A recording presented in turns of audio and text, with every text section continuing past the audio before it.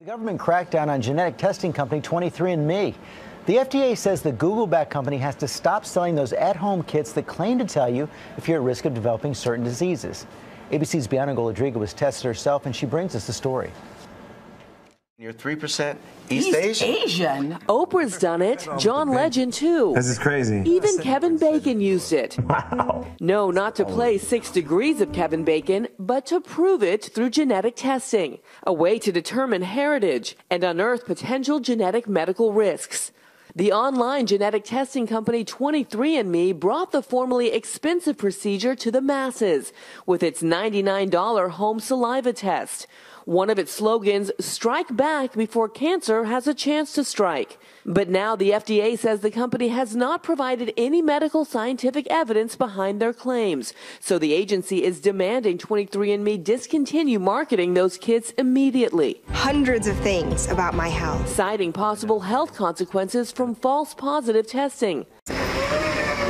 23andme is run by Ann Wojcicki, who is in the midst of a very public separation from Google Uber billionaire Sergey Brin, whose company backed the startup.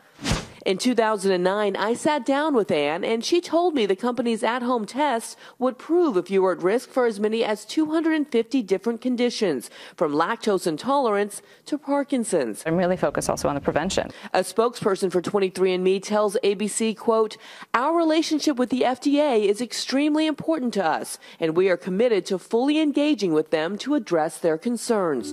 For Good Morning America, Bianca Golodriga, ABC News, New York. We're going to bring in now ABC News Chief Health and Medical Editor, Dr. Richard Besser. And Rich, I know you have great concerns about these kits. What are they? I do. It's one thing to use a kit to find out about your ancestors or your risk of going bald.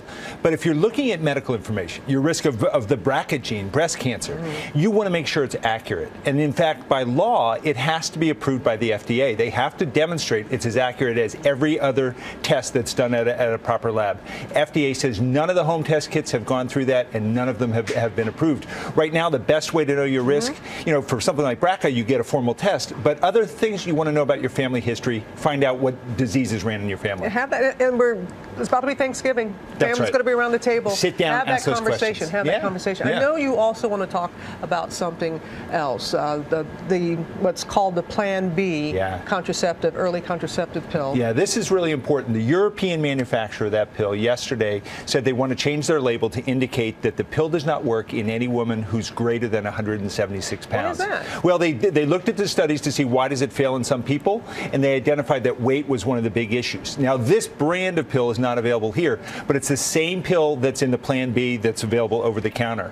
So if you are in need of emergency contraception, there's a prescription product called Ella that works a little better if you're a heavier woman, or the most effective is a copper IUD, but that isn't covered by all insurance. But make sure you understand that the morning after pill is not 100% effective, especially if you're a larger woman. Okay. All right. Thank you, Rich.